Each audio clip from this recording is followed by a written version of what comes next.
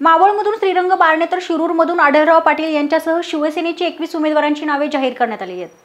राज्यात भाजप, काँग्रेस आणि राष्ट्रवादी काँग्रेसकडून उमेदवारांची घोषणा करण्यात आली आहे, मात्र शिवसेनेकडून उमेदवारांच्या नावाची घोषणा अद्याप झाली नव्हती।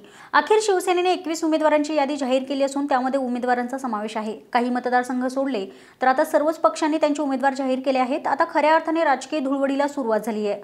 उमेदवारांची नावे आणि मतदारसंघाचे नाव पुढील प्रमाणे आहे।